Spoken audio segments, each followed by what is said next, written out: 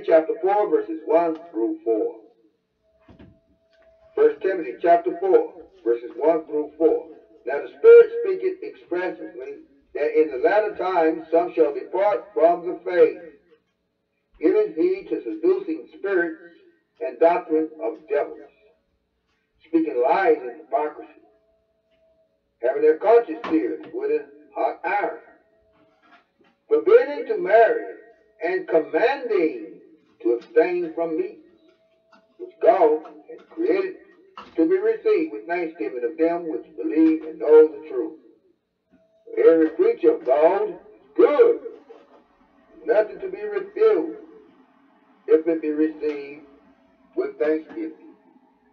This is Timothy speaking here. And who is Timothy?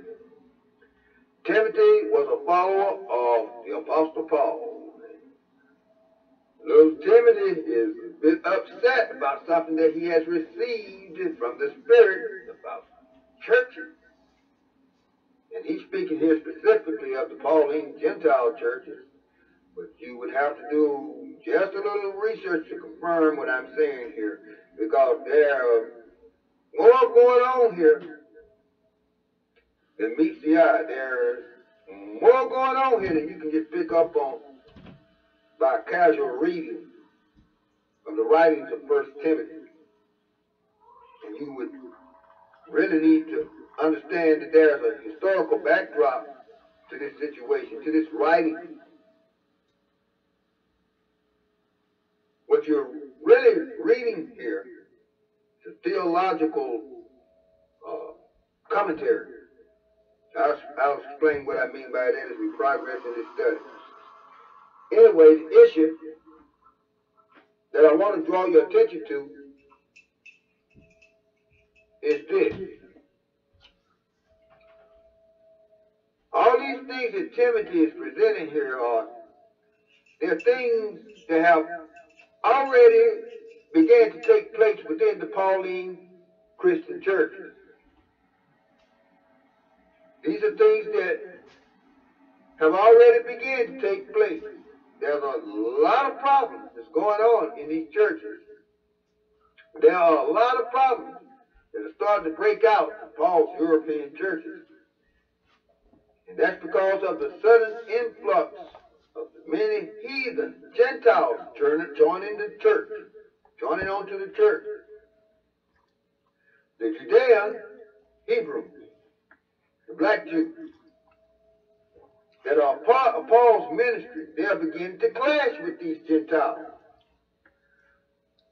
These Gentiles coming in, they're beginning to become arrogant, antagonistic, hostile toward the Judeans, and diametrically opposed to the Judaic faith and the Mosaic law. What I want to draw your attention to is especially verse 3. 1 Timothy chapter 4, verse 3, where it reads, forbidding to marry and commanding to abstain from meats, which God has created to be received with thanksgiving of them which believe and know the truth. Brothers and sisters, unless you have an historical reference of what's taking place here, you won't see it. There's an issue going on. There's some things going on behind the scenes. There's some things going on between the Gentile and the Hebrew followers of Paul. Also, let me point out something that a lot of you may not know. Timothy's mother was a white woman. I'm going to say that again. Timothy's mother was a Gentile. His father was a black Jew, and his mother was a white woman. That's right, brother. We didn't just start marrying them white gals. Let's be real. Some white women be looking good. Right? Verse 4. Verse 4.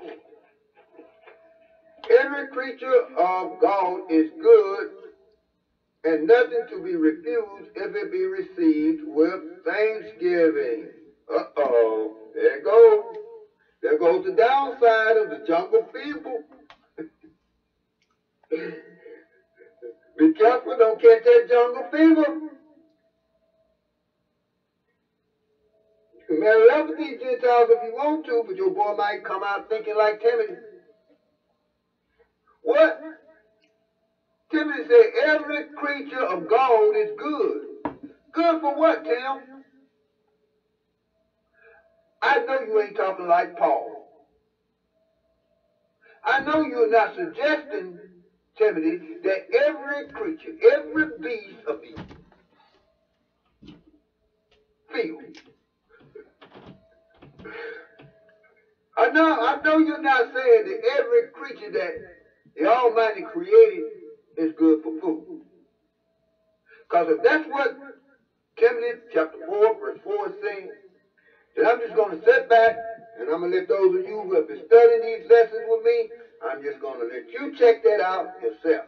I'm going to let you check that. Because I'm pretty sure you can pull the scripts right now that can cut that. Timothy is off. I've already shared with you a number of times how the Hebrews, the Judeans, and when I speak of the Hebrews or the Judeans, I'm talking about the black Jews that were in the Pauline churches. They tended to stick with the dietary laws.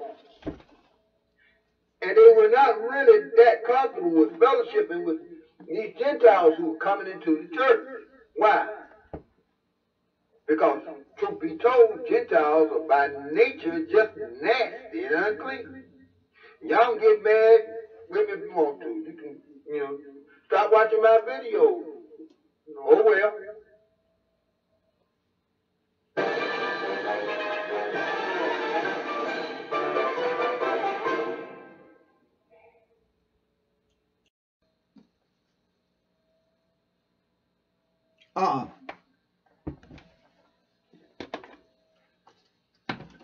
Listen, Negro.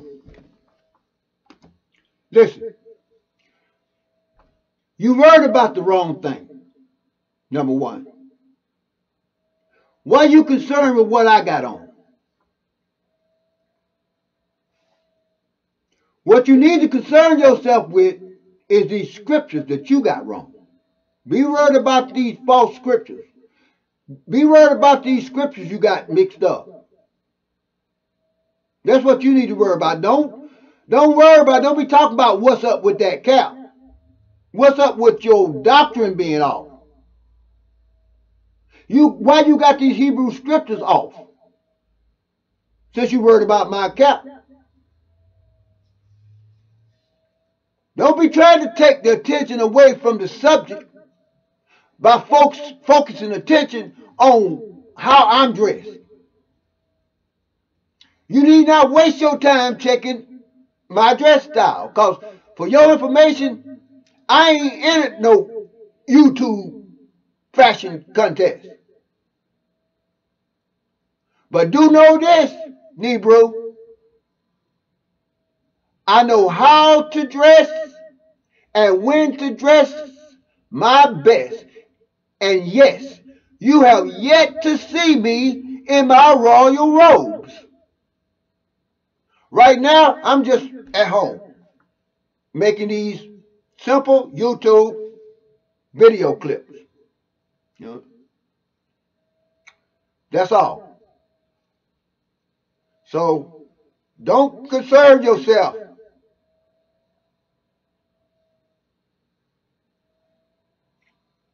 What you need to concern yourself with is this. You need to concern yourself with why you got the Hebrew scriptures wrong, or Paul got them wrong, or Peter got them wrong, or Timothy got them wrong, or the New Testament writers got them wrong. Maybe it was the translators, I can't say, but I can say that they got them wrong. And if you follow the Apostle Paul, if you follow the Apostle Paul and them, you got them wrong too.